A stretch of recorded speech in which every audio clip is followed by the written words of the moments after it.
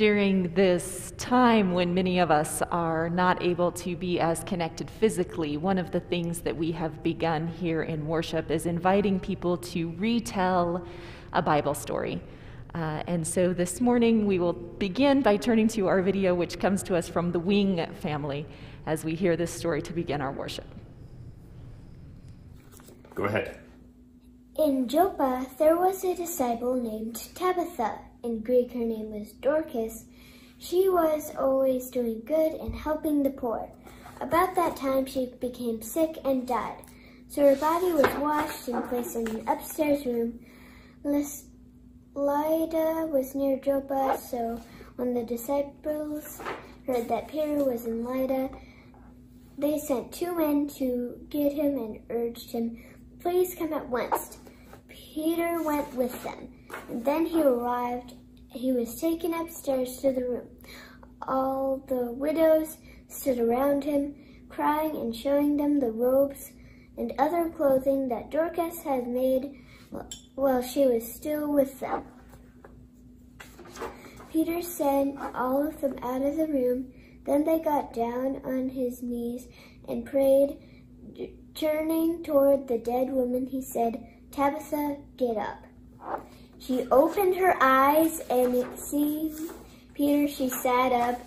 He took her by the hand and helped her to her feet. Then she called for the believers, especially the widows, and presented to them alive.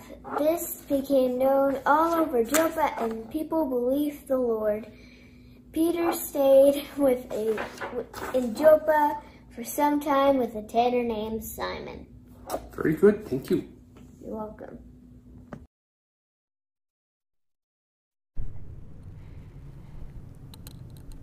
Good morning. My name is Sarah Verasco, and my pronouns are she, her, and hers. And on behalf of all of the worship leaders, including our AV team this morning, I want to welcome you to this time of connecting in spirit and remembering what it's like to be a community that practices love and grace. Regardless of where you're joining us from, I'm convinced that it is good to be together. And I hope that your ability to see faces or phone numbers and to hear familiar voices brings you some comfort today. We're receiving more and more news of people whose families are directly affected by the pandemic and that are ill with the COVID virus. And so I just want to acknowledge that and acknowledge that there is a lot of pain and suffering and loss right here in Longmont and in the communities beyond. And I know many of you are holding that close, so we hold it together as a community, even as we hold the promise that our God is with us still. And as you settle into wherever you are, allow yourself to release what you've been holding, to just let it go for a moment. Allow yourself to be supported by either the floor that you're standing on or the chair or seat that is holding you. Allow yourself to breathe with ease and to acknowledge the gift of breath, to acknowledge the gift of your body.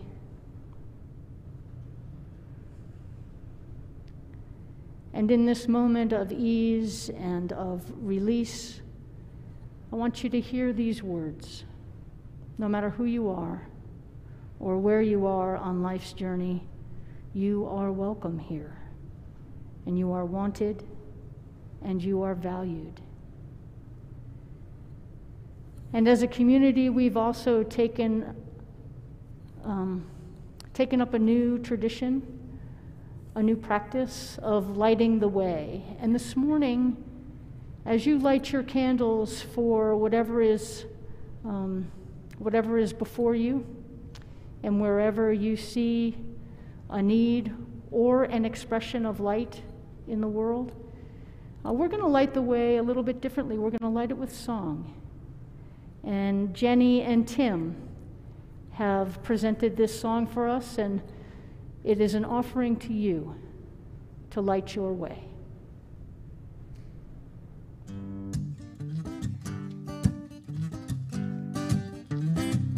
Lord, when I'm broken, I'm in need, and I'm in need. Feel that ocean, swallowing me, and swallowing me. Head is hanging, so sorrowfully. Oh Lord, shine a light on me, shine a light on me. On that morning, scared and blue, feeling hungry, and thirsty too. Send a raindrop down to the sea. Oh Lord, shine a light on me, shine a light on me. Oh, shine a light, Shine a light, shine a light, shine a light. 'cause I know that in the darkness I'm alright, I'm alright. there's no sun shining, but inside I'm free. 'Cause the Lord shine a light on me, shine a light on me. Oh.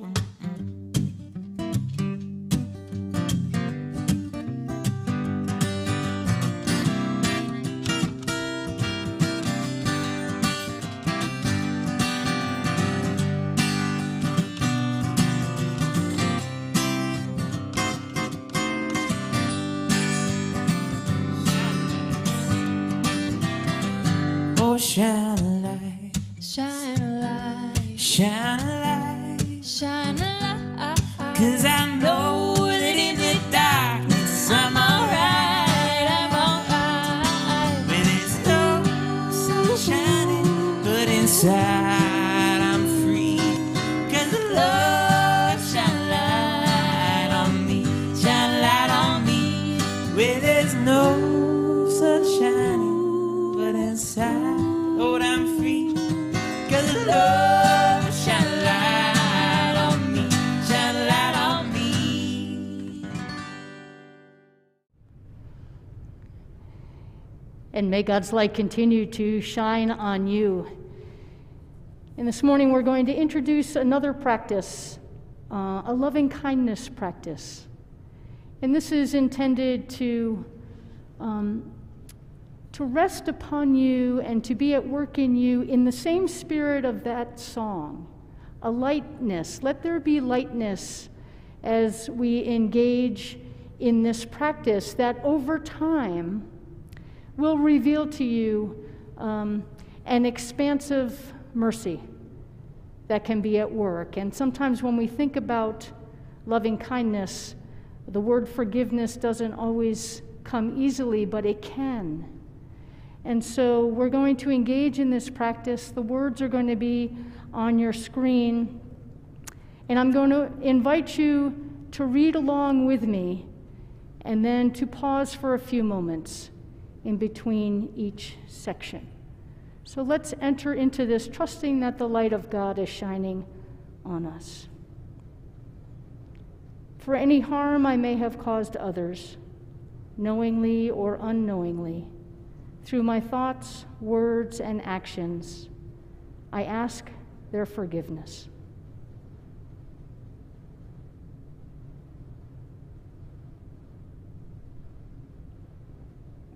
For any harm others have caused me, knowingly or unknowingly, through their thoughts, words, and actions, I forgive them as best I am able.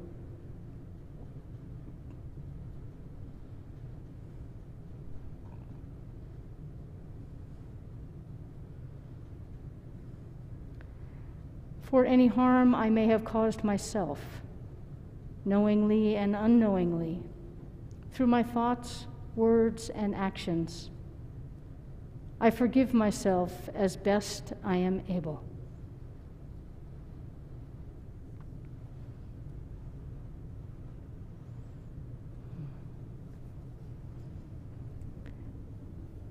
Friends, I hope you'll print that out and allow that to be a regular practice in your life. Because perhaps as you joined in today, and as you join in the future in saying and offering these words, someone or something might come to mind. And I know that God's Spirit works really gently on those who are committed to not harming. And will say, just take a look at this. And when you're invited to take a look at one of those things that maybe you were invited to do this morning, maybe something came to you this morning, hold it gently, like last week's potato chip. Just hold it gently and see what the Spirit will do with you. Accept it as a gift. And this morning's scripture, I think, is a gift as well. In our story, we're going to be traveling to the region of Tyre and Sidon. These were prosperous port cities, so think of it as the ancient version of San Francisco's Fisherman's Wharf. Allow yourself to travel that distance where commerce and trading were taking place and where settled and seasonal communities intermingled. In other parts of Scripture, we hear that early in Jesus' ministry, people from this region were among the crowds that heard about him and came out to hear him and to be healed by him. And today we hear a specific story about a time when Jesus went to that region and was sought out by a woman who was not of Israelite descent. So from a tradition standpoint, she was an outsider. She would have been one of those seasonal people, perhaps. If you ever lived in a tourist town, you know what I'm talking about. And what unfolds is an exchange that demonstrates what mercy can sound like in a moment of desperation. And the exchange also demonstrates the expansive nature of God's mercy. So let's listen now to this story from the community we know as Matthew, chapter 15. So Jesus left that place and went away to the district of Tyre and Sidon. Just then, a Canaanite woman from that region came out and started shouting, "Have mercy on me, Lord, Son of David. My daughter is tormented by a demon." But he didn't answer her at all. And his disciples came and urged him, saying, "Send her away, for she keeps shouting after us." He answered, "I was sent only to the lost sheep of the house of Israel." But she came and knelt before him, saying, "Lord, help me." He answered, "It is not fair to take the children's food and throw it to the dogs." She said, "Yes, Lord, yet even the dogs eat the crumbs that fall from their master's table." Then Jesus answered her, "Woman, great is your faith. Let it be done for you as you wish." And her daughter was healed instantly.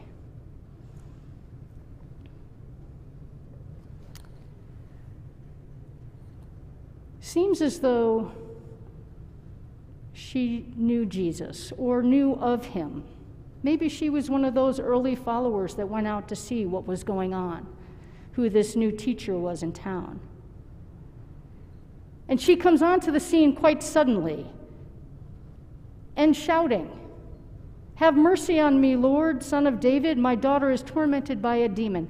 She uses a title of respect. Lord meaning master or teacher. And she acknowledges his lineage as a son of David. And he did not respond at all. But the disciples somehow thought they were talking to them too. And then she came and knelt before him, even more humbly and more respectful, and said, Lord, help me. And as strange as it is to hear these words come out of Jesus' mouth, I want you to hear them and stick with them. It is not fair to take the children's food and throw it to the dogs. Yes, he did. As an outsider, she was a dog. And the food, the bread of life, that is Jesus himself, was not sent for her. And it's worth pointing out that this story comes in between the feeding of the 5,000 and the feeding of the 4,000, where bread was given freely and there was so much left over. Why would he not offer her a morsel or a loaf? And here's where it changes. Because I guess, from a cultural perspective, even though I hate to think of Jesus uttering those words, from a cultural perspective, that first part could even be a little predictable. But here's where it changes. She says, yes. Yes, Lord. Even the dogs eat the crumbs that fall from their master's table. And he says, woman, great is your faith. I go back and forth with this story between thinking it was an organic moment where Jesus was learning as he goes, where grace was at work within him, and all of a sudden he's like, whoa, she's right. It's bigger than even I thought. And I like that. I like that interpretation of it. And then sometimes I think it was a staged moment. You know, like one of those skits you do on retreat or at youth group, a skit that's used as a valuable teaching moment where the powerful one is using power in a new way and taking what was ordinary and making it extraordinary, or taking what was common and then opening it up in a brand new way.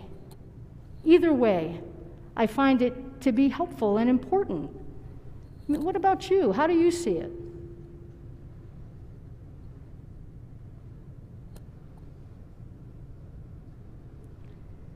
And I think as we look at this, it's worth noting what is absent. What is absent in both people, Jesus and the woman, is defensiveness. They're not arguing. What's absent also is power hoarding. It's not like, this is the way it is. End of conversation.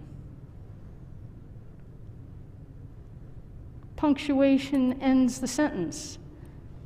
No. And what's also absent is only one right way. This is expansion in process.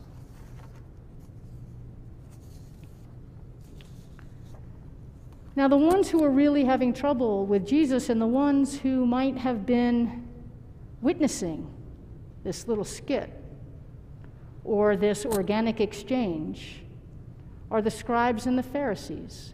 Because right before this story, they're having a lot of trouble with Jesus. They've been testing him and they're asking him, you know, why do your disciples break the tradition of the elders? And in this instance, they're saying they don't wash their hands before they eat. But when it comes to Jesus, his relationship with God and his understanding of the scriptures is different. How could it not be? He's certainly influenced from his own position, just like we all are. And he's not an outsider necessarily. He is an insider by birth, but he doesn't have the full cultural power that are granted to the scribes and the Pharisees. See, by their title, they're given a lot of power. They're the ones that are to tell us what their traditional practices and beliefs are. But it's Jesus' own position as someone who is an insider but on the fringes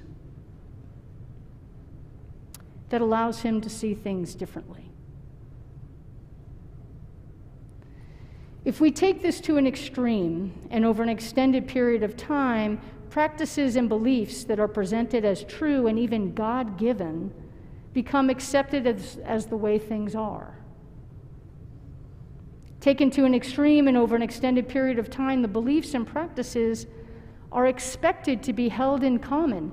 And in fact, depending upon how long they are held in common, they even stop being articulated. You're just supposed to know. If you've ever worked with the refugee population, it's a great way to learn what is held in common and practiced by all. This kind of held in common presumption is the basis of a supremacy culture or of a superior culture, where cultural norms and systems of law are presented in practices and beliefs that are fiercely defended, that are enforced with great power, and that are upheld as the right way, to which many then and now are saying, no, not so fast. The woman said, yes, but I acknowledge your teaching, but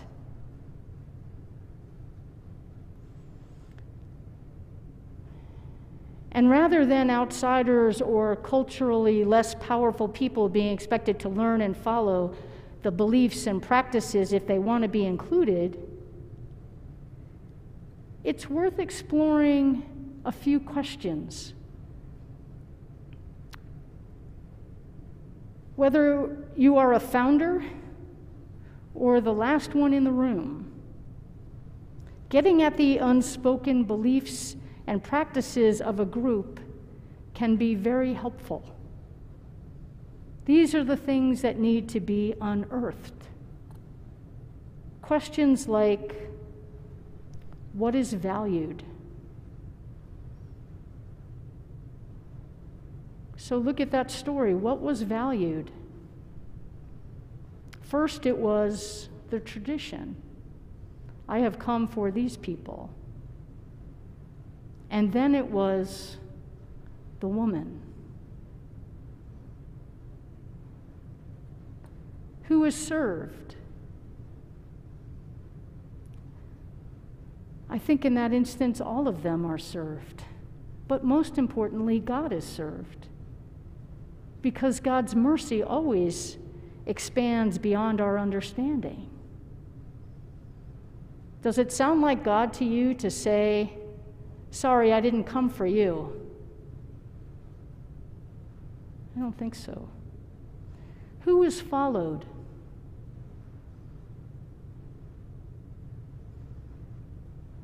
That's a tougher one. Because culturally, the scribes and the Pharisees are the ones that are obeyed, perhaps. But the one that is followed is the one that is speaking and healing the ills that are created by this rigid and these rigid teachings. And how are decisions made? You know, Jesus didn't pause the conversation and confer with his disciples. He didn't go off and pray. Wow. It just happened in that moment. These are valuable questions for a church council, for a community nonprofit, for a country. They're valuable questions even just for a person. In this moment, what is valued? And where will I align? Who is served? Who is followed? How are decisions made? Remember, the outsider in today's story is the woman and Jesus. Jesus is not the center of power in the ancient world or in this world, but Jesus is the center of power in God's world. And that dichotomy exists throughout Scripture. I'm not a big fan of the dichotomy, but I think it's helpful to think about it, to think about who is served, which world is served.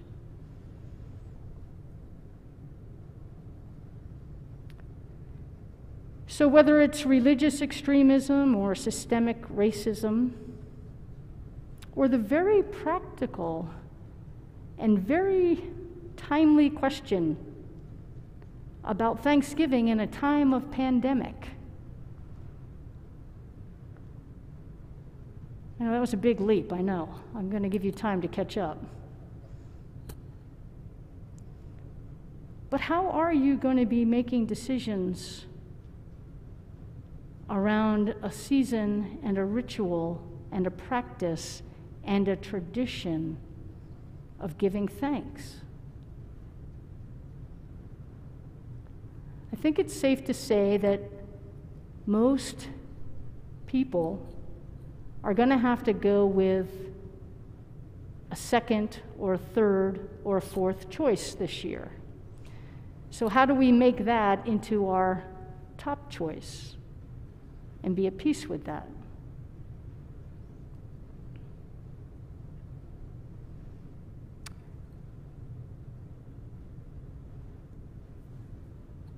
I'm very familiar with my inner scribe and Pharisee, and I hope that you are becoming aware of that too. It's the part of you that's going to pout all the way to Thanksgiving if you let it, because it's not going to be the people around the table that you want and the dishes that you want and the food that you might want.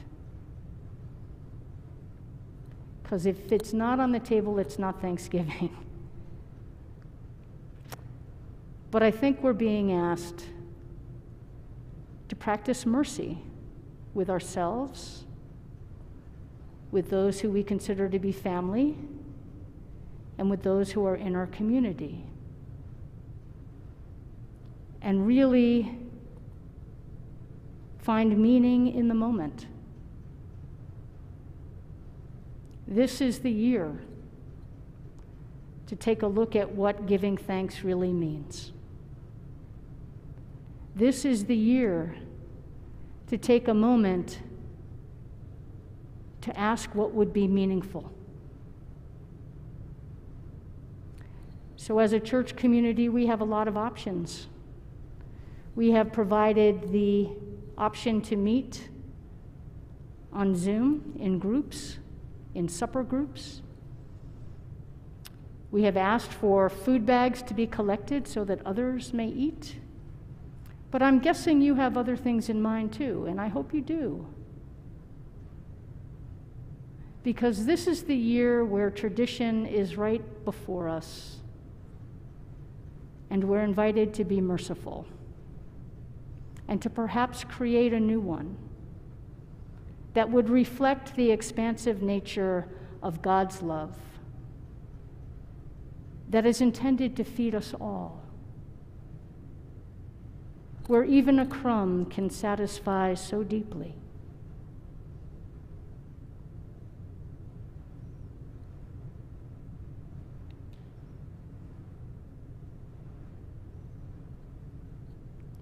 If your love and your tradition is not expanding, it might be getting weaker.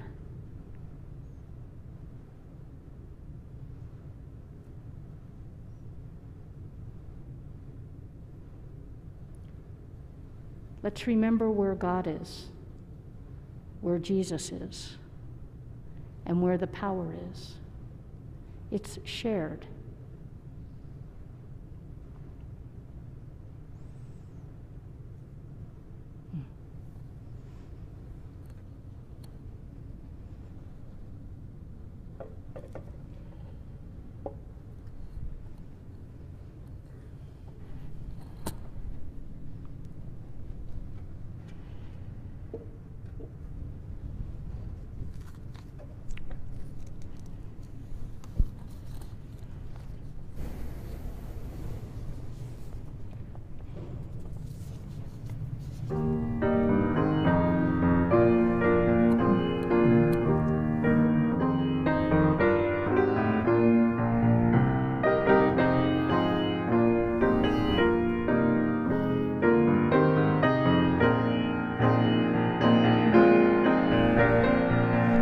Draw the circle wide, draw it wider still.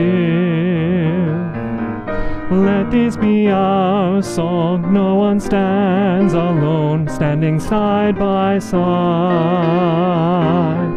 Draw the circle wide. God, the still point of the circle, round whom all creation turns, nothing lost but held forever in God's gracious arms. Draw the circle wide, draw it wider still. Let this be our song, no one stands alone, standing side by side. Draw the circle wide. Let our hearts touch far horizons, so encompass great and small. Let our loving know no borders, faithful to God's call. Draw the circle wide, draw it wider still. Let this be our song, no one stands alone, standing side by side. Draw the circle wide. Let the dreams we dream be larger than we've ever dreamed before. Let the dream of Christ be in us, open every door. Draw the circle wide, draw it wider still. Let this be our song, no one stands alone, standing side by side. Draw the circle wide.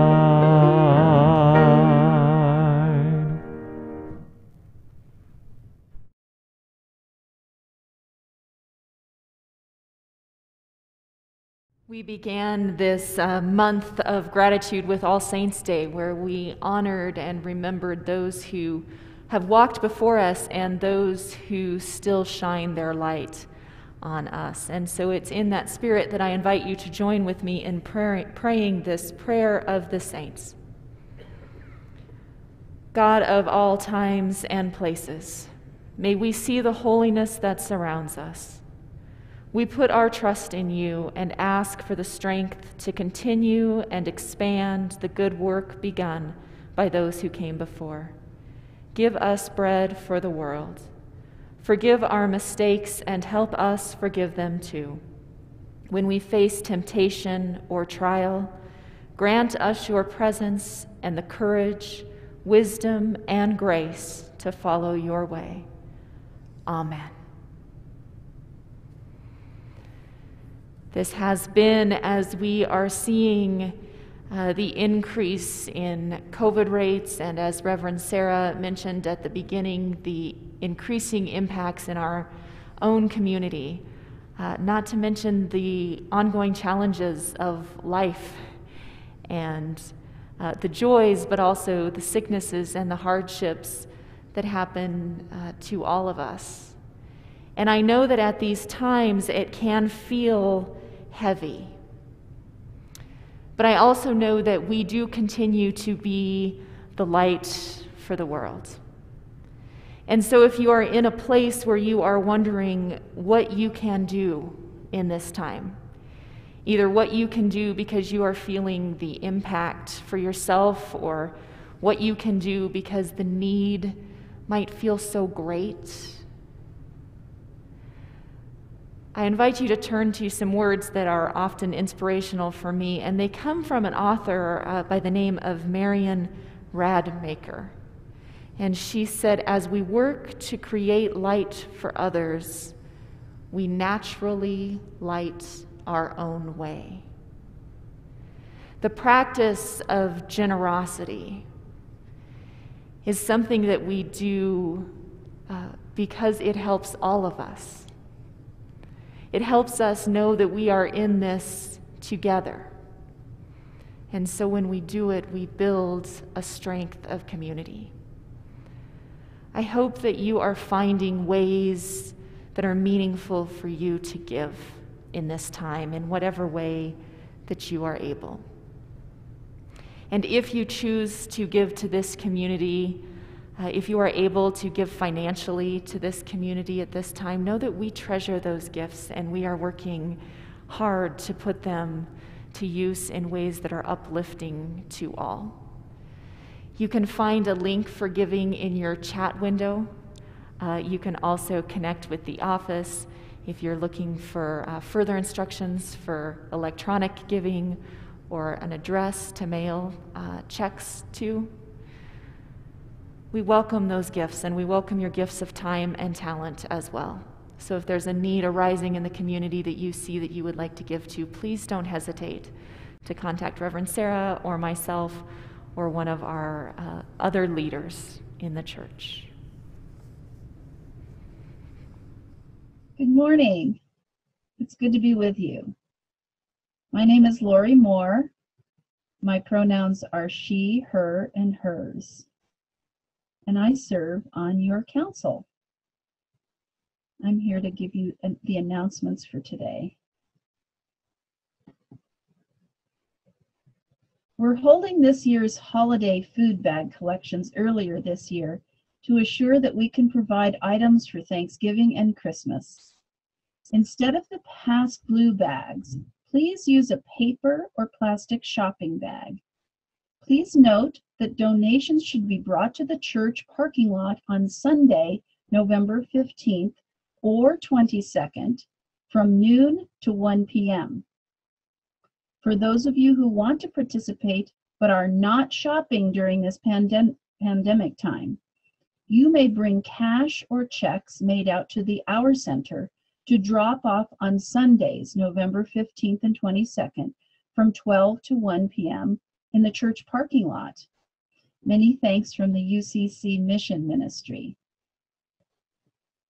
Join our church family for a virtual Thanksgiving dinner on Thursday, November 26th at 4 p.m. and/or Friday, November 27th at 6 p.m. Each dinner will be about 90 minutes long, as a lot of talking goes on. Like Sunday after worship fellowship time, you will be put into a breakout room of 6 to 8 people, your dinner partners. Have your Thanksgiving dinner ready to eat when you Zoom in. Enjoy fellowship and conversation. Links to sign up can be found on our Mission Possible and Happenings newsletters. Can't get signed up online? Call the office. If you leave a message, please provide your name, which day you plan to join in, and how many people will be participating with you. And last announcement. If you'd like to participate in this year's Christmas pageant, Breaking News from Bethlehem, please let Reverend Amelia know by November 23rd. For more information, please see Happenings or contact Reverend Amelia. Thank you.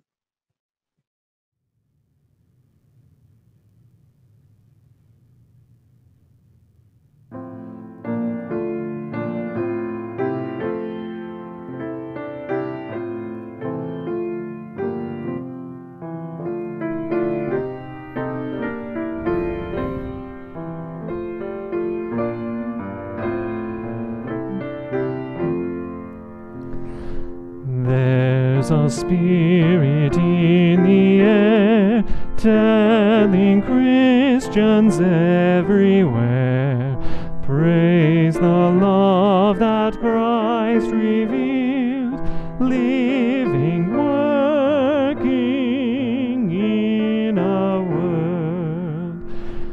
Lose your shyness, find your tongue, tell the world what God has done. God in Christ has come to stay. Live tomorrow's life today. Still the Spirit gives us light, seeing wrong and setting right. God in Christ has come to stay. Live tomorrow's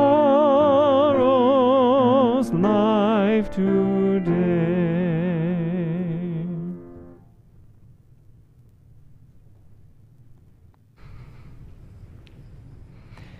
Friends, go now to live lives of humility, that you may always find opportunity to learn new things in the Spirit. But in that also live lives of courage, that you may speak the truth as you are learning it and be willing to share God's ever-expanding love with others. As you do these things, know that the light of God surrounds you, the love of God enfolds you, the power of God protects you, the presence of God watches over you, and wherever you are, God is. Amen.